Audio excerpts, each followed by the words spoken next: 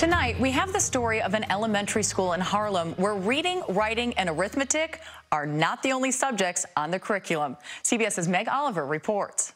Good morning. I need Abigail and Amelia. At Mosaic Prep Elementary in Harlem, New York. Ready? Yep. Beautiful. Let's go. Getting pulled out of class is a good thing. 5-year-old King Ortiz knows he has earned something special. What did you do so you could earn those coupons?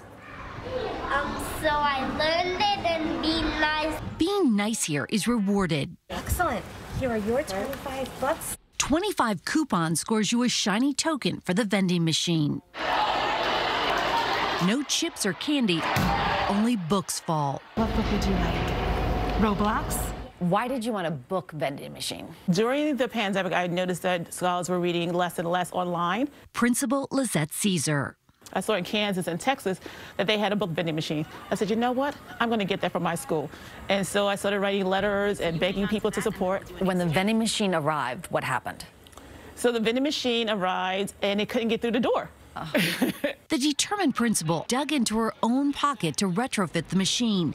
95% of students here are low income. A third live in shelters. I just really believe in making sure all my scholars have books at home. How does it make you feel when you read a book? Excited. What do you want to say to your principal? Thank you.